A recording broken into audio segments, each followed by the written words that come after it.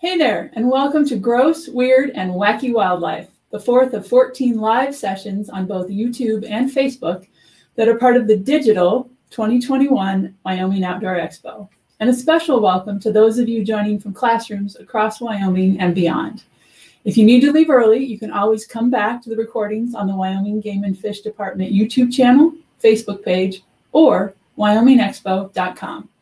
This session will last about 30 minutes, and we want to hear your questions and answers. So keep your thinking caps on and don't get too far away from that keyboard.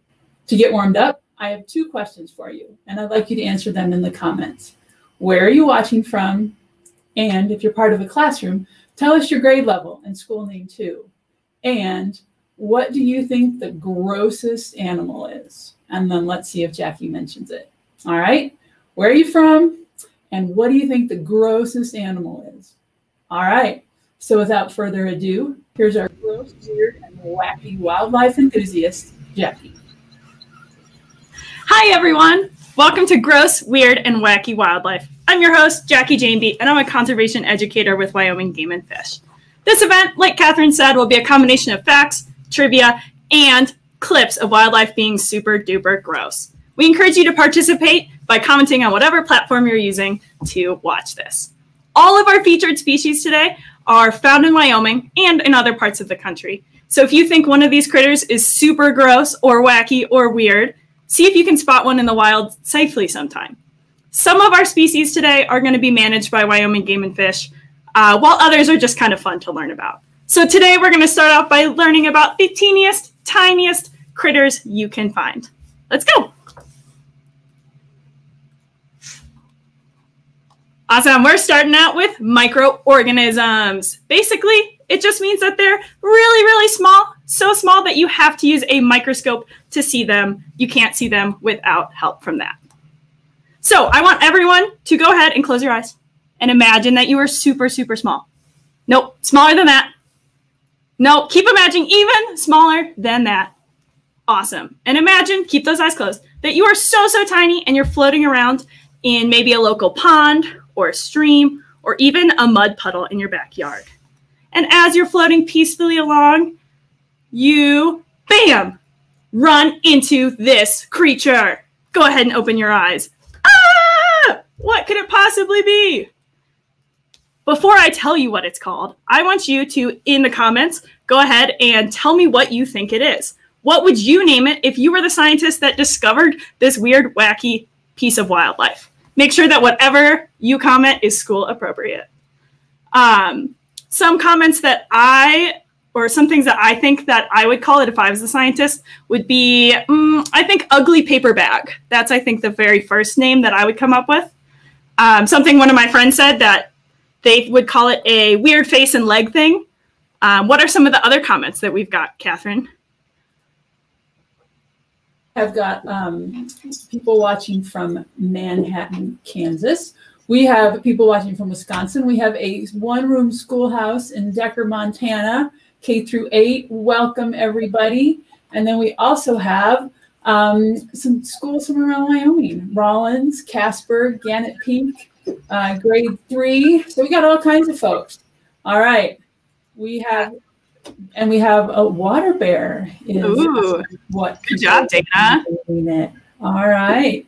And Galapagos. I love it. Yeah. Awesome. Well, y'all, what scientists have actually called it is a tardigrade. Tardigrade in Latin means slow steppers because they're known for moving super, super small. But they're also called a water bear. So Dana and a few others got it totally right. Another name that they're called is moss piglet, which I just think is absolutely adorable. Now, tardigrades are really, really, really small creatures.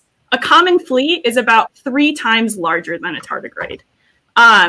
The tardigrade is about 0.5 millimeters big, while a common flea is 1.5 millimeters. So they're both super tiny, but the tardigrade is even smaller than the flea by about 1/3. They're also adorable. I mean, look at that face. Is it a face? I don't know if it's a face, but they're adorable. And the wackiest, weirdest thing about them is that they are absolutely incredible and they can be found pretty much everywhere. Some of these incredible things about them is that they can survive for up to 30 years without food or water. I can hardly go 30 minutes. They can also be found in space. They are able to survive in areas with as much pressure as 6 times the deepest trench in the ocean. So imagine when you go to the bottom of a swimming pool, but keep swimming like for a really, really long time, and the pressure that builds up in your ears, tardigrades are totally fine with that. They can survive nuclear radiation and extreme dryness. The way that they survive these really harsh conditions is even wackier. What they do is they curl their little bodies into a ball and squeeze out almost all of the water.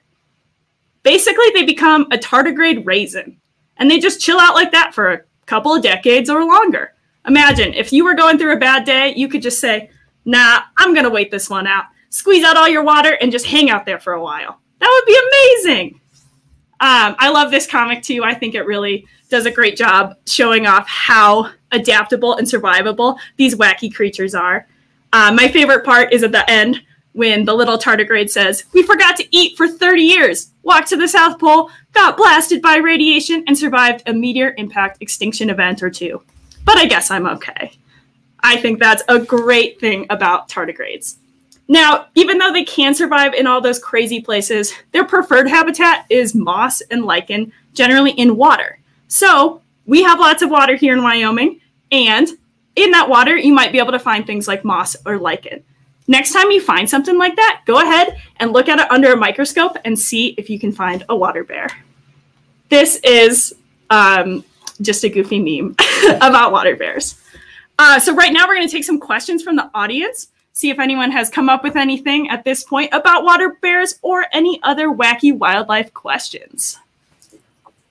Well, Jackie, we've got, we don't have any questions yet, but we have folks that have introduced themselves from New Meadows, Idaho, the 1st grade class. We have a 5th grade class from Oklahoma City. Wow. And the Pinedale Middle School. And they knew that that was a water bear. Awesome. Welcome, everyone. It's so great to have you. Yeah.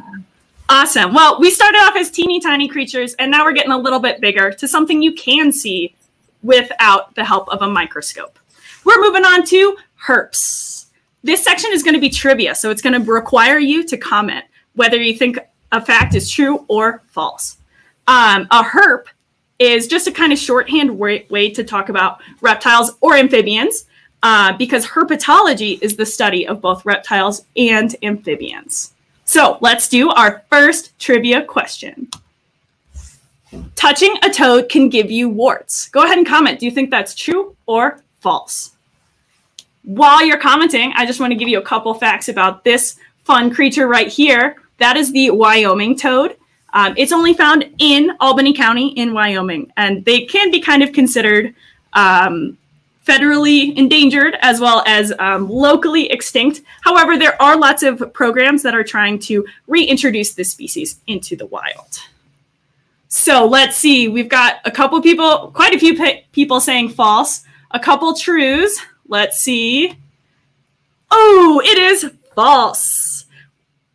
Frogs and their cousins toads have really cool and creepy and gross things about them, but they don't cause warts. So if you do end up finding one and catching one in the wild, you should still wash your hands before and after touching it, but you don't need to do that to prevent warts, just because it's best practices when you're handling wildlife. Now, this next video I have for you shows one of the grossest things about frogs and toads. When they eat, they use their eyes to help push the food down their throats. They don't have the same types of muscles that we have in our throats that we can use to swallow things. So they have to use their eyeballs to push it down. Imagine if every bite of food you took, you had to use your eyes, you had to close them and squeeze your food down with them. That'd be pretty gross. Now, our next question is, the short-horned lizard can shoot blood from its eyes when threatened. Go ahead and comment. Do you think that's true or false? This creature, while you're all commenting, is the Wyoming state reptile. Sometimes people call them horned toads, but they're not toads. They're just lizards. They have a tail, so they're not a toad. They call them toads because their bodies get really flat and wide, especially when they're being threatened. Let's see. We've got some people saying, oh, nice. Ew. Ooh, we have some people saying it's true. Does anyone think that it's false? I think it's a pretty crazy thing to believe. I don't know. Let's see. It is true. This crazy critter also uses camouflage, tough and scaly armor, and it inflates itself to about twice its size for protection. Now, Chris gave you a little sneak peek of the video that's to come, but if you do have a problem with blood, I would close your eyes for the next like 10 seconds. But this video shows a shorthorn lizard squirting blood from its eyes. Oh, so gross and amazing. I'm really glad that we can't do that as people. So cool. Awesome. Our next question is, turtles can breathe or get their oxygen from their behinds while they're in water. What do you think? Go ahead and comment if you think it's true or false. While we're waiting for your comments, a couple fun facts about turtles. This turtle is a painted turtle, which is one of our native species that we have here in Wyoming. They're also found all across the United States. They're very common species of aquatic turtle. Turtle shells are actually a part of their skeleton. So just like we have backbones in our backs, so do turtles, but they line the inside of their shell. So when you see a like comic strip or something like that, where a turtle gets so scared it leaves its shell, that can't happen. We can't leave our backbones, and neither can turtles. Another fun fact about turtles is when they are looking for that special someone in their life, a lot of times they'll take their fingernails and wave them in front of their face. So my students out there, next time you are looking to ask someone to go to the homecoming dance with you, just wave your fingers in front of your face like a painted turtle, and they might say yes. They probably won't, but they might. All right, it looks we got a lot of people saying true, and that they even learned it from Olaf in Frozen 2. Wow, good job, Olaf. You are correct. It's called cloacal respiration, and it helps turtles survive underwater for a long period of time. This next clip shows kind of the thawing process in the springtime after a long, hard freeze over winter. During this time is when turtles are most likely to use cloacal respiration because they're not getting that same type of oxygen from the water, since the water's frozen, that they normally would, and it's really hard for them to break through the ice on the top.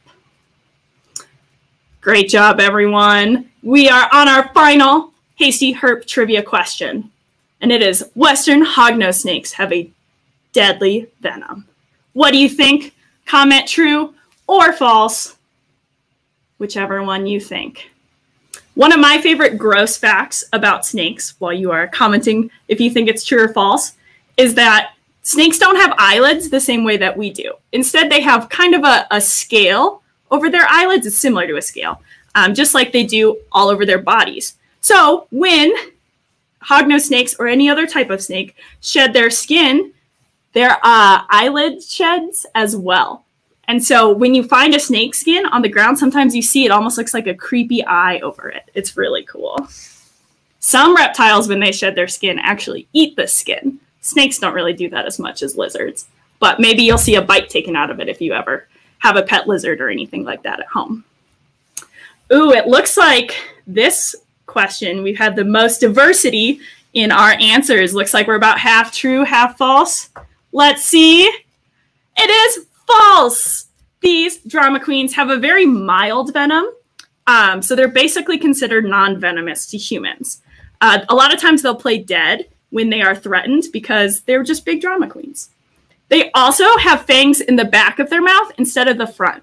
So imagine you wanted to take a bite of a cheeseburger. Normally you're going to use the teeth in the front of your mouth, right? Well, a hognose only has its fangs in the back, so it's really, really hard for it to bite anything other than its normal food, which is generally like frogs and toads. Now we've got a clip of our drama queen being dramatic. I think they're so funny. They do a lot of flopping around and acting like the whole world is ending if they get threatened. Sometimes they'll even musk, which is when they make a really, really, really stinky smell. Oh, I see that some people say that snakes are not our favorite animal. Totally understandable. There's a lot of fear around them, but good thing Western hognoses here in Wyoming are harmless to humans, and they have a cute little nose that goes up like this. Awesome. So we're moving on now to the messiest, some of the grossest creatures on our planet, mammals. What makes a mammal a mammal? It's an animal that is warm-blooded, which means it has to regulate its own body temperature. The way they do that is through things like sweating or panting or shivering if they're too cold. They also produce milk. They have hair or fur, and they generally give live birth. Now, our very first one is a crazy video. What do you think is going on here? Either turn and talk to the people around you or comment below what you think is happening in this weird video. What is that animal? What's it doing? What could possibly be going on? My first thought was a squirrel got hit by lightning. What do you guys think? Oh, looks like someone said a cat getting a new hairdo. Love it. I agree. I think that is definitely a possibility. Oh, he's warning you, a spotted skunk. Someone knows their Wyoming facts about wildlife. That's exactly what's going on. It's a western spotted skunk giving you a warning. They will stamp their feet really aggressively, do a handstand to warn predators about what's coming next. Which is, oh, a nasty, nasty spray. So gross. That poor black bear is going to stink for a couple of days. Now, I have a couple cool specimens to show you. I have a spotted skunk pelt. If you take a look at it, it's not really that big. It's about a foot long, but you can see its beautiful spots, and if it was standing up, it would look something like that. This is one of the species of skunks that we have here in Wyoming, and another species is the striped skunk, which is like way bigger. You can see from here. Now, both species of skunks are found here, and they both have a very similar gross fact, and that is in their behinds, they have these glands that hold about 1 ounce of spray each, which means if they spray you once and you still don't get the hint, they can keep spraying you. Generally, it only takes one time before a creature realizes they don't want to eat that.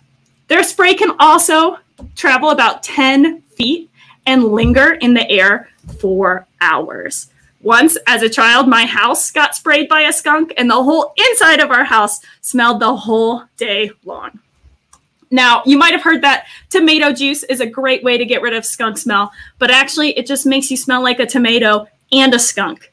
Not a good combo.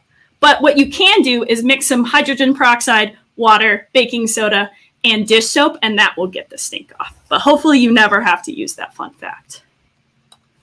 Awesome. We're moving on to our next mammal. This is a trivia question for you all. Go ahead and comment which one you think is the largest land mammal in North America. Is it a moose? Is it a polar bear? Is it a bison? Or is it a Kodiak bear? In case you're unfamiliar with Kodiak bears, they're found mostly in Canada and Alaska. Let's see what some of our responses say.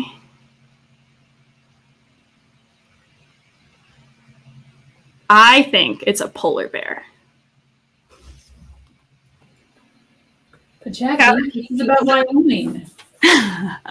That's true. So maybe, oh, Josh Leonard says bison, bison, bison. Jill says bison. Let's see. Yeah, bison. Ooh, Kodiak bear. Nice. Love it. Kodiak bear. Very interesting. Well, in fact, it is a bison. It is also Wyoming state mammal. Thank you, Catherine. They're about 6 feet tall at the shoulder, and they weigh about 2,000 pounds. Now, for me, I hear 2,000 pounds, and I have no idea how big that is. So I did a little bit of research and some math, and I figured out that 2,000 pounds is about equal to 4,532 Big Macs. So if you've ever eaten a Big Mac before, just multiply that by over 4,500, and that's the weight of a bison. They're huge. Now, a moose is the second largest Polar bear is the third, and Kodiak bear is the fourth largest. So that was a really tricky question. Now, what I want you all to do is, if you feel on the back of your neck, right where your neck meets your back, you might feel some bumps right there. That's normal. Don't be alarmed. If you lean your head forward, you might feel the bumps a little bit better. That is called your spinous process, and it's part of your vertebrae. Very important things to keep us standing up and walking and able to do the things we do. Now, within a bison, they also are vertebrates, meaning they have a backbone, but their spinous process is huge. Ours is only about that big. We can still feel it, but it's not very big. A bison's, on the other hand, I have one with me, is this big. It doesn't even fit in the screen. It's about 2.5 feet long. This is the part that would be on their back, so it would be upright like this, and this would be the top of the bison. So imagine if the one on the back of your neck was this big, you would probably get some funny looks.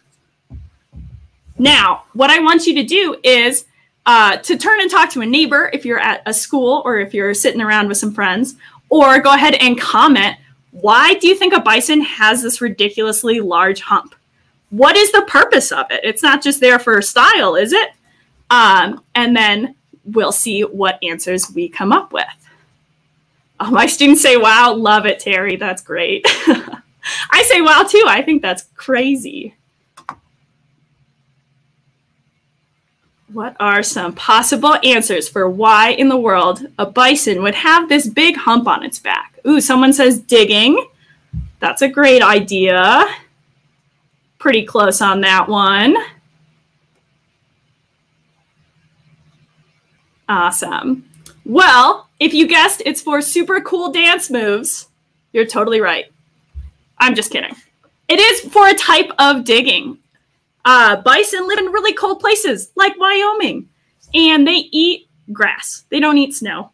And so in order to get to the grasses that are underneath the snow, they need really strong muscles to break through that snow to get to the grass underneath.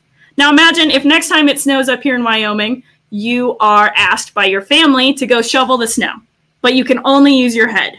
You would need some pretty crazy muscles to do that, wouldn't you? So that's why they have these awesome, huge cervical vertebrae, so big that it can allow lots of muscles to attach to it to give them that power to get underneath the snow and get to their yummy, yummy grass. Pretty wacky, right? And now, my friends, the grossest, the yuckiest, the definitely smelliest creature on Earth is humans. Us, for sure. We are the grossest. Especially that little kiddo right there. Some really gross facts about humans is that our mouths produce about 1 liter of saliva each day. If you have just like a regular size Nalgene, this is my summer camp Nalgene, this is 1 liter. Imagine this whole thing filled up with saliva. That's disgusting, but very important.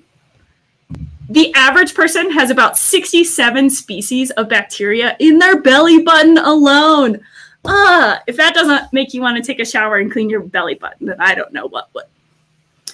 The average person also loses about 8 pounds of skin cells every year. That's a lot of skin.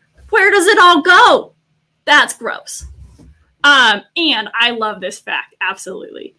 It is estimated that the microorganisms, so the small little teeny tiny critters in and on our body, outnumber our own body cells 10 to 1. So you are 10 times more microorganisms than you are you. So maybe next time you get a little bit stinky after going for a run or playing outside and your parents are like, you got to go wash up, you're stinky. You can tell them, it's not me, it's all the microorganisms. They're the stinky ones. It's a good way to get out of things. Awesome. Well, friends, thanks so much for tuning in. I hope you learned something gross, weird, or wacky. If you have any questions, go ahead and throw those in the comments and we'll answer them either throughout this or later on today. So tune back in. And thank you again. Back to you, Catherine. Awesome. Thank you, Jackie. And as Jackie mentioned, we have time for some more questions. And until then, while we're waiting, a couple of things. Jackie, we had some questions earlier about tardigrades. One was, how long did they live? We know they can be dehydrated for a long time, but do we know how long they live? And also, is it harmful? That's a great question. In terms of how long they live, I think it's a very difficult thing for scientists to figure out because we don't exactly know how to age them, right? Some animals, it's really easy to age, like humans. You just say, hey, when's your birthday? Or mule deer or elk, you can look at their teeth to age. Tardigrades, a lot harder to figure that out. So unfortunately, I don't have a great answer for that, but I'm going to assume probably 50 years or more if they can stay dehydrated for up to 30 years. And then are they harmful? Great question. They're not. They provide food for slightly larger microorganisms, which then provide food for even larger organisms. And we keep going up and up and up in the food chain. So they're actually really beneficial. Scientists are still studying them. So if you're really interested in tardigrades, you could grow up and become a tardigradeologist and learn even more things about them. Great question. A tardigradeologist. That sounds like fun. All right. Awesome. Jackie, thank you. And everybody else, thank you for being here. And could you hit that like button a few times to show Jackie your appreciation? That would be awesome. Jackie, thank you. So wrapping up, we've dropped a link to an evaluation in the comments section. So please take just a minute or two to fill that out. We have 10 more of these and we want them to be useful to you, and your feedback's how we do better. We will also mail you this really beautiful sticker with a cutthroat trout and a pronghorn on them, and that's for your whole family. So please do join them. I'm 100% certain that everyone here enjoys and appreciates wildlife, and we have some other opportunities for you to learn more. Teachers, we have a educator camp at our beautiful Whiskey Mountain Conservation Camp, and moms, dads, aunts, uncles, grandmas, we have several 3- and 4-day family camps, so we would love to have you join us there, and we'll drop those links in the comments as well. Any more questions? Let's see. I don't see any. Jackie, I see lots of people. Oh, we got one. Why do deer have such long teeth? Ooh, from YouTube. That's an awesome question. So if we think about the teeth of an animal, it really helps us understand that animal better. So if we think about deer, their primary food source is going to be things like grasses, in the winter, more woody shrubs, things like that.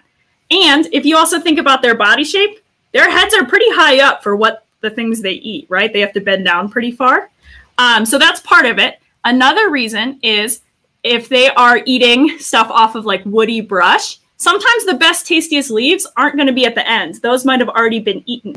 So they need those long teeth to grab and strip off leaves and plant matter from woody brush and things like that.